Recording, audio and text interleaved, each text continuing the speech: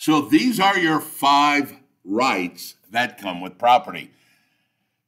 Now, I know you guys are sitting out there and you have these questions that are popping up in your head and you're going, well, wait a minute. I can't put a toxic waste dump on my house. I don't have full control. I can't paint my house a certain color. I can't put up a barn because the HOA. Hold on, we'll get there. Because what I'm doing now, and people laugh at this all the time, but it's true. Here in this chapter, I have just given you all of the rights that come with property. The rest of this book, we are going to literally talk about how we take away the rights of you, all right? Meaning, you think you have the right of control? Try painting your house purple. Your HOA might have something to do with that. You think you have the right of exclusion? Try keeping the police off your property. You think you have the right of disposition? Hey, I'll just give my house away. Your mortgage lender may have something to say about it. So literally, even though I have given you all of these rights, we are going to talk about all of the ways that we're going to take away those rights systematically through zoning, through mortgages, through liens, through all of this stuff in the rest of the book. All right? So keep that in mind. So what you have here is really a math equation that might help you out. Hint, hint, may get tested. You've got land. You've got real estate, which is land plus improvements. And then you've got real property, which is the land plus the improvements plus the rights. Those are everything that we use, okay? Now, I will tell you that there are many times that a lot of people interchange these and talk about real estate. So make sure you understand. And also, when your consumer or your buyer comes to you and says, hey, buddy, I want to buy some land, you've got to understand that, yes, he wants the physical dirt and earth. He would definitely take any of the man-made stuff on him, like a fence or a road, but he most certainly wants the rights that go with that. So even though they've said land, you've got to translate that into our language and understand that what they really want is real property, all right? Now, when someone owns those rights to some degree, they are said to have title to the real estate, all right? That is called the title. When someone says, I have title to the property, that means they own those rights in some fashion, which we'll get to. Could be fullest extent, could be a limited, but when a person has title, they have the rights to the property. So title actually serves for 2 purposes. One is it serves the right, it shows they have the right to the property, and it serves as evidence of ownership. So when someone says, I have title to the property, they own the property, and they have the rights to that property, these 5 rights, in some fashion or some degree. Now, maybe got a little ahead of myself, but here is the word appurtenance that we are talking about. It is a right or a privilege that's associated, although not necessarily attached to it or part of it. So you can have all kinds of appurtenances, and those are covered in the purchase agreement when someone's buying the property or listing it for sale, all right? Now, as far as we are concerned, there's only 2 types of property we're going to be dealing with. We're going to be dealing with real property, and in our world, anything that's not real property is actually going to be personal property, all right? We are not going to deal with intellectual property. We're not going to be dealing with any of that like Windows or apps or software. So personal property is just anything that does not fit into the definition of real property, okay? And we just talked about what the definition of real property was. Typically, one of the easiest ways to understand real property, it is that it's usually movable. All right. Now, there is a word that the attorneys love to use, and you will see it if you do in the commercial real estate. It's called chattel. Chattel. Sounds like cattle with a CH. Chattels.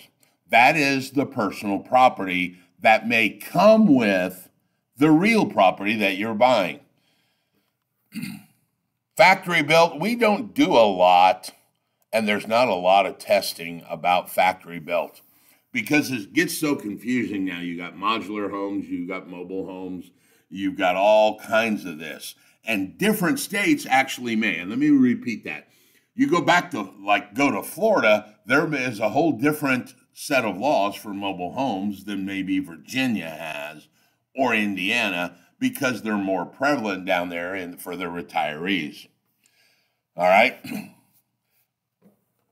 Now, plants actually are two types of plants. There are two types. The first one that I want to talk about is called Fructus naturalis. Fructus naturalis. Naturally occurring plants. Let's go back to our definition in case you're confused. Remember what I told you land was? It's the physical dirt and earth and all of the naturally occurring plants. The apple tree out back. Now, this might blow your mind a little bit. If you plant a rose bush, it's naturally occurring, okay? You have planted it into the system. It has grown roots and has become part of the physical dirt and earth. It was treated, and these are all treated like real estate.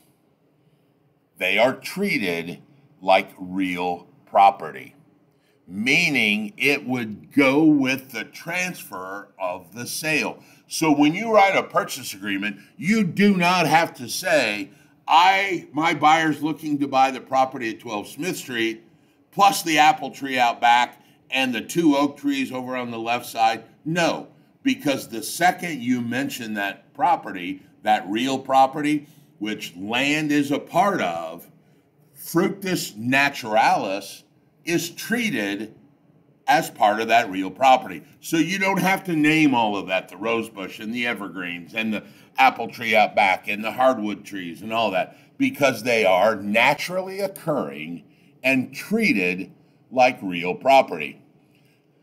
Now there's a second type of plant that is out there that is called Fructus industrialis. These are the industrial fruits. These are the fruits that get planted on an annual basis and produce a crop called an implement. Here's another word that I put on your flashcards because they love to use this in the test, an implement. An implement is a crop. These are treated like personal property. All right? So corn, oats, wheat, barley, tobacco, marijuana, any of those things that you routinely plant and harvest are treated like personal property. And I know what you're saying. Well, Raymond, what does that mean? Well, personal property means that it goes with the owner. So when that farmer leaves because he sold the property, the corn is his corn because it's an implement and it's treated just like his couch or just like his bed. He loads them all up and takes them with him, all right? Now, he may have to come back later and collect it because the harvest isn't fully mature yet, but understand, by law, that crop is personal property. Okay? So, let me ask you a question. What about vineyards, apple orchards, Christmas tree farms, pumpkin patches? Those are all planted, right? But they are harvested. So which one are they? Are they real property or are they personal property? Well, hit pause and think about it. All right, we're back. So we're talking about things that might be planted and harvested. Typically, those that I mentioned are treated like real property. They would stay.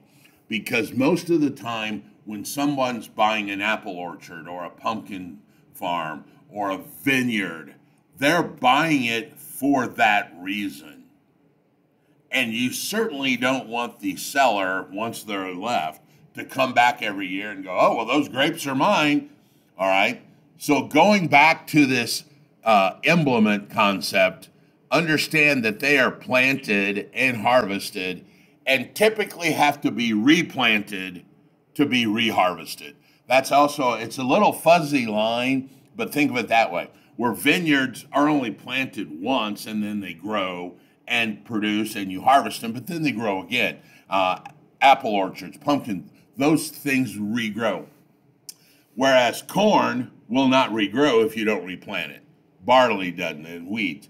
So that's usually the fine line there that will tell you that. Now, ultimately, the answer to that is you guys certainly would have a discussion between your seller and buyer if you're into that specialized real estate of vineyards or Christmas tree farms, okay?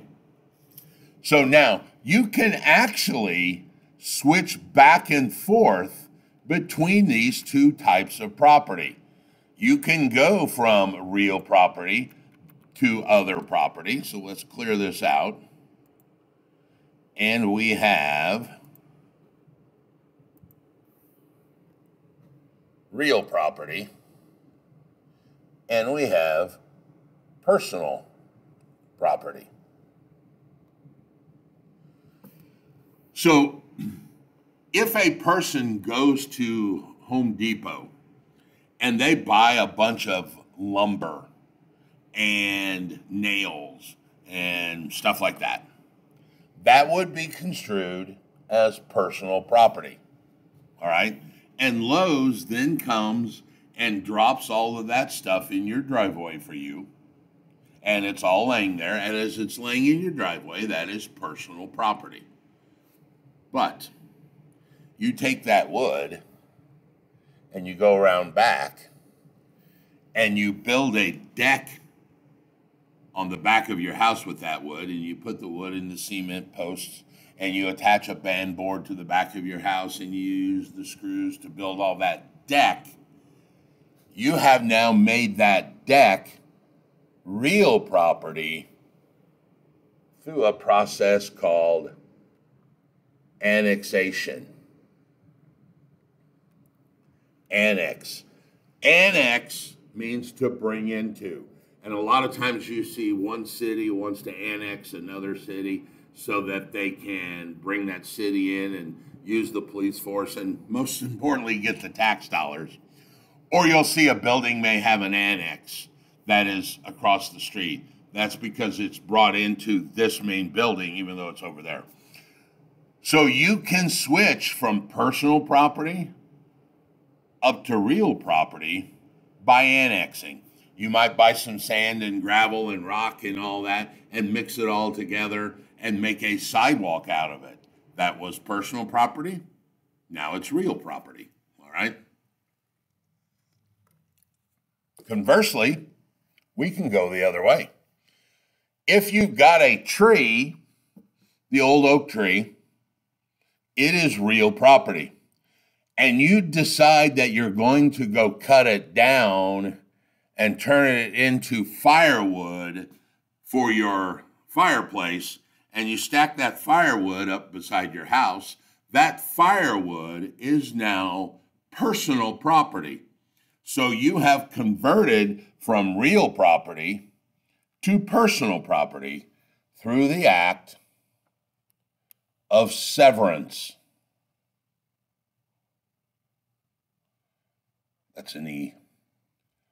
Sever, cut away from.